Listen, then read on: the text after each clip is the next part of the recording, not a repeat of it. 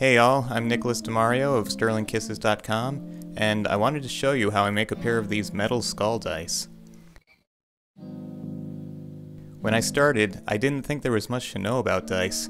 I have sets of them in all different shapes and different materials, but I'd never thought much about them. I never knew that those little dots were called pips, or that there are right-handed and left-handed dice, or that when you add the opposite sides of a six-sided die together, the numbers will always add up to 7. So, now that I knew more than I ever wanted to about dice, I started modeling in some CAD software. I'd been working on some other skull-themed jewelry at the time, so the idea for a skull-shaped die came naturally. Once finished, they were sent to the printer, and a few hours later, I had my dice. I know the hype about 3D printing has come down a bit over the years, but it's still an amazing feeling to hold a physical object that not too long ago only existed as some data on a hard drive.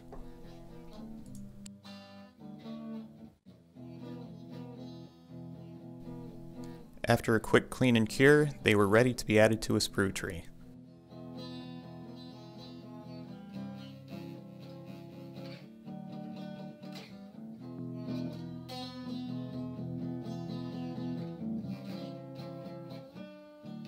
Casting a printed part can be tricky, and I use a quicker burnout than what's recommended, so I attach some wax rods that will act as vents for blowing out ash residue later on.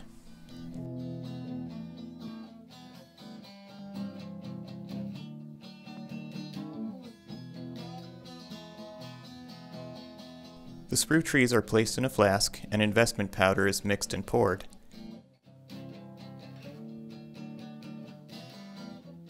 It's then degassed in a vacuum chamber to help remove any trapped air bubbles. Investment is simply a plaster-like mix that can take a great deal of heat and retain a great amount of detail. It's left for a couple of hours to dry. Once dry, the flasks enter the kiln to burn out the resin prints.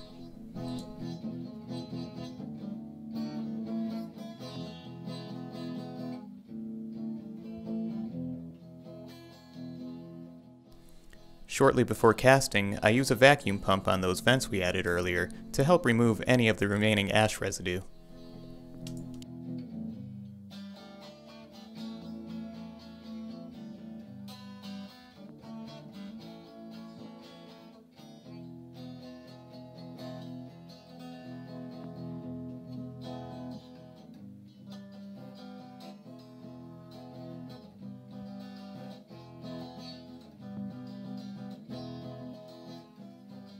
There's a lot of tiresome steps involved in casting metal, a lot of measuring and calculating and waiting, but this part of the job will never get old. These dice are being cast in brass at a temperature of 1800 degrees Fahrenheit. There's some nasty fumes involved when melting brass, so I'm wearing a respirator in addition to running the fume extractor.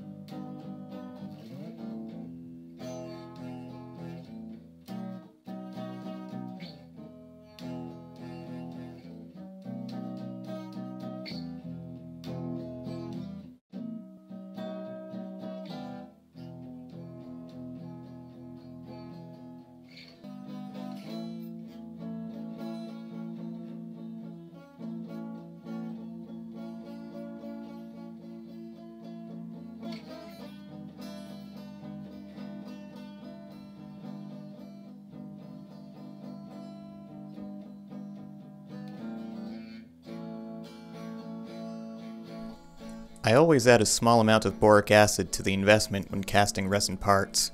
It makes the investment very hard and very difficult to break free.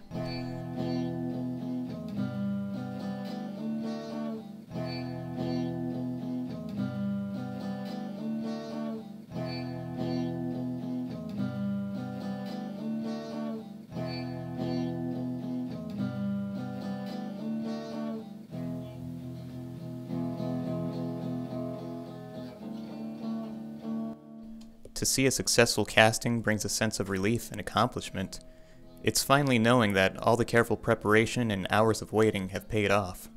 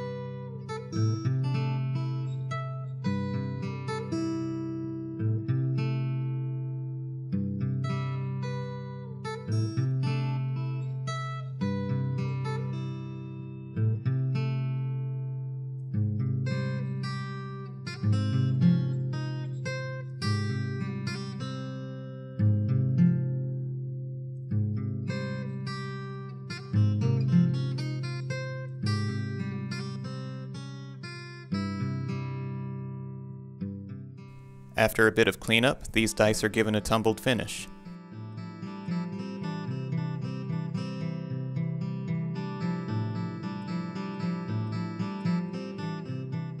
This is a homemade magnetic tumbler, obviously, but that doesn't stop it from putting a nice burnished finish onto metal.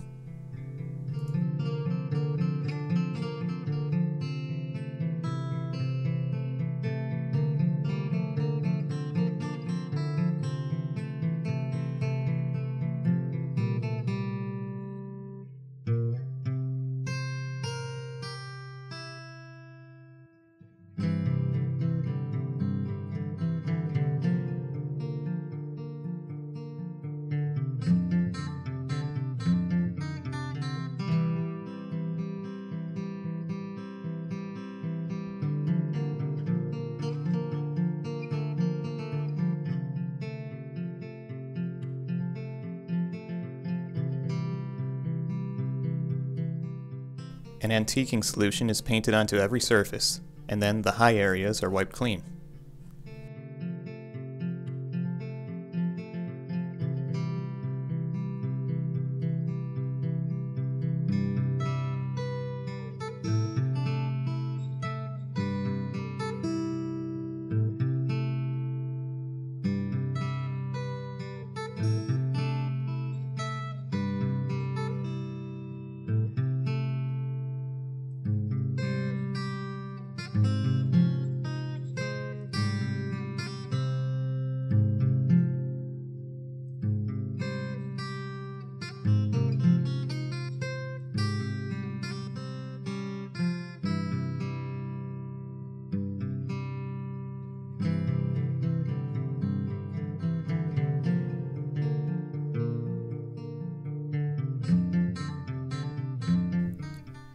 These dice are definitely the coolest thing I've ever made.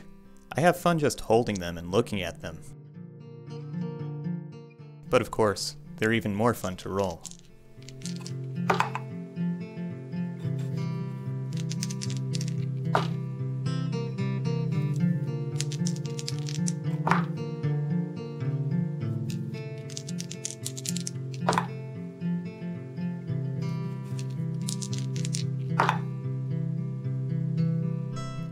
I also made a pair in silver because, well, of course I would.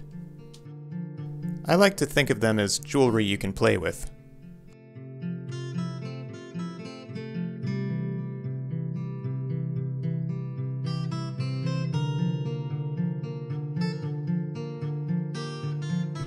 These dice and other fun jewelry can be found on my website, as well as on Etsy.